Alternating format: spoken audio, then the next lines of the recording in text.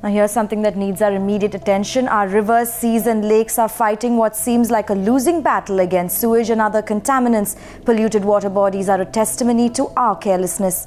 But one innovation could literally change the face of these water bodies. Take a look.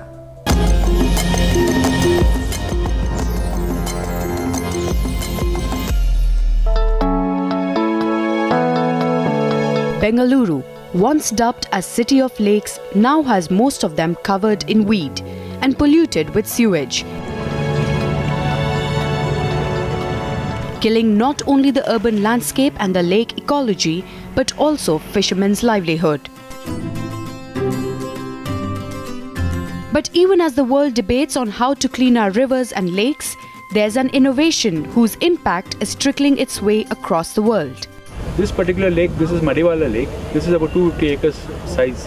It is partially treated. That means that the sewage is still coming in. The fishermen are doing fishing here. Plenty of fishes they are getting. And there is a partial treatment. Whenever the oxygen level dips, they add our product Nualgi into the water to get the oxygen back. And then they do fishing. The government are not treating it. Only the fishermen are treating it. The product helps the diatom algae grow in any water body. Diatom algae are unicellular and are the producers in a food chain. But the chain reaction leads to something more. The diatoms, they produce dissolved oxygen, increase the percentage of oxygen in that, and that helps aerobic bacteria break down the organics. And the fishes do the entire cleaning. The zooplankton will consume the entire organics. This is in turn consumed by the fishes. So you can remove the entire organic biomass as a fish biomass. Totally you can remove from the system. Watch how Nualgi is on a quest for zero water pollution on the power of Shunya this weekend.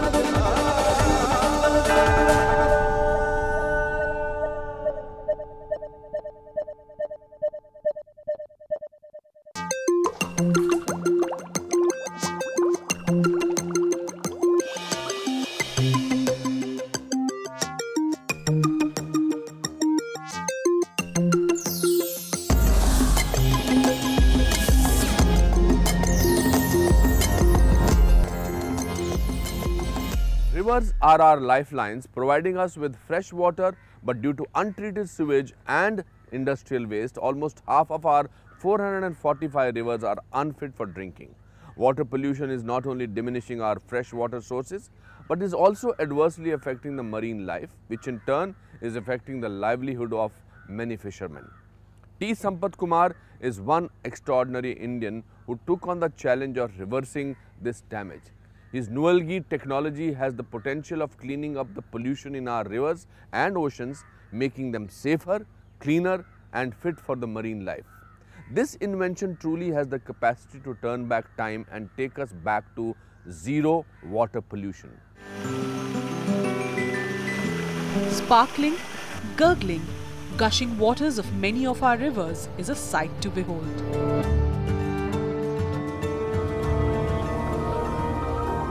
Traversing several hundred kilometers, the waters find solace in the vast seas and oceans.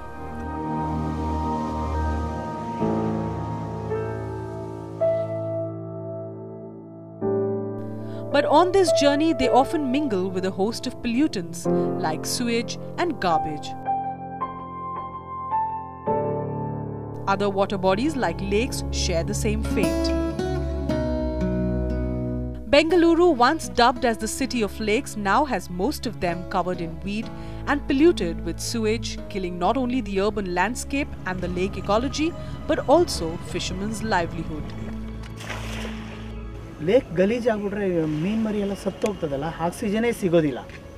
ಆ ಕಾರಣದಲ್ಲಿ ಗಲೀಜಿದ್ರೆ ನಮಗೆ ತೊಂದರೆನೇ. But even as the world debates on how to clean our rivers and lakes, there's an innovation whose impact is trickling its way across the world. This particular lake, this is Nualgi Lake. This is about 250 acres size. It is partially treated. That means that the sewage is still coming in. The fishermen are doing fishing here. Plenty of fishes they are getting. And there is a partial treatment. Whenever the oxygen level dips, they add our product Nualgi into the water to get the oxygen back, and then they do fishing.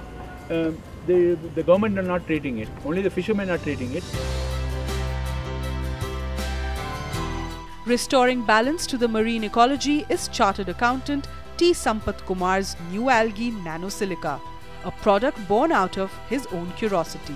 Way back in 1990s, I was interested. I had a prawn hatchery near Mahabalipuram. At that time, I was wondering how the marine fishes they get their food. I wanted to develop the marine food chain so that I can grow the food wherever they wanted.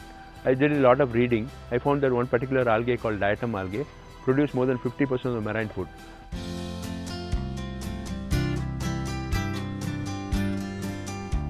The product helps the diatom algae grow in any water body.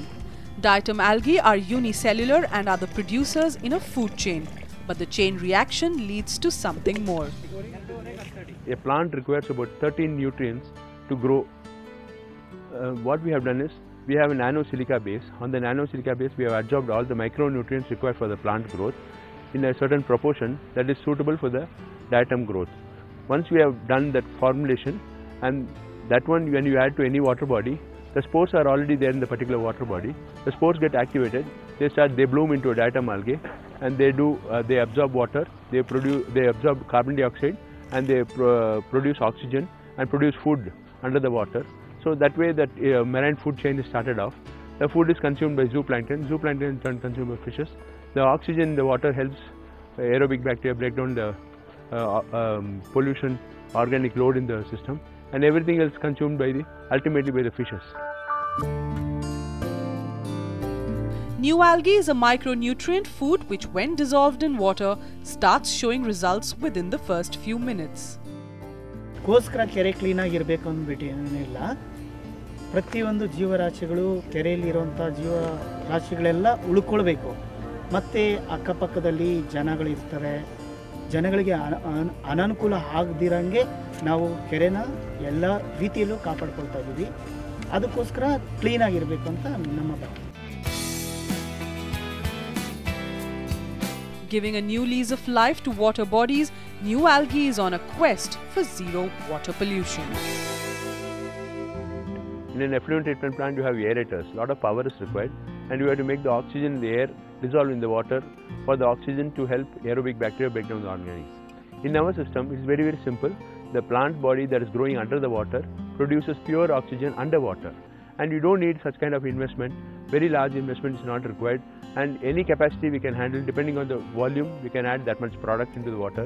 Ultimately, even that sludge and whatever organics are remaining at the bottom of the lakes and rivers and places, everything will get cleaned up. All of them will get oxygenated. Aerobic bacteria will break down all that, and ultimately entire pollution can be completely removed from the face of the earth. Definitely we can have a zero pollution. Until now, India and much of the world have operated within a familiar philosophy: grow now, clean up the mess later. But if we are going to have the great future we are capable of, that philosophy simply won't work. So it's time to grow efficiently, sustainably and responsibly. Today we saw a few impressive innovators who are tackling the problem head on.